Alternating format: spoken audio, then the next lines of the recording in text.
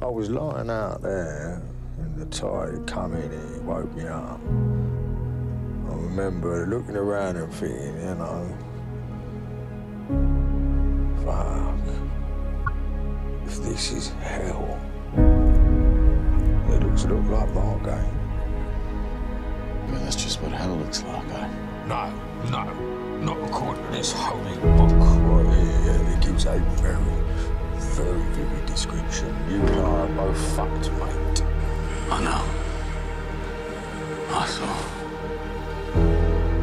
Tommy Shelby is a very good friend of mine. Not bad. Not bad, not bad.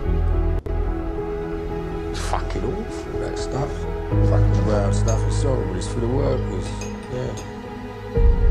Mr. Solomons is the only jeweller I trust in London. Yes, trust. 3, 2, 1. Bang. So, what I'll do is this. No. I mean, no.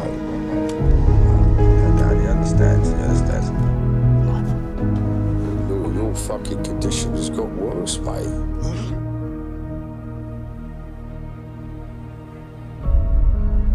The real question is, Alfie. Yeah, you're like me, Tommy. You can't bear to watch a fight which has got rules. So what are you playing for, eh? Fucking crazy, you know that? You're a bit of a failure, aren't you? You come all the way over here to this country in order to kill Tommy Shelby, but, I mean, he's not dead, is he? It's not really dead. If you pull that trigger, right, you pull that trigger for a fucking honourable... There's an honourable reason now to pull that trigger, so why... Alfie, look at me! Does it fucking not? Yeah, I knew, you know, but damned as I am, made no fucking difference to me, mate.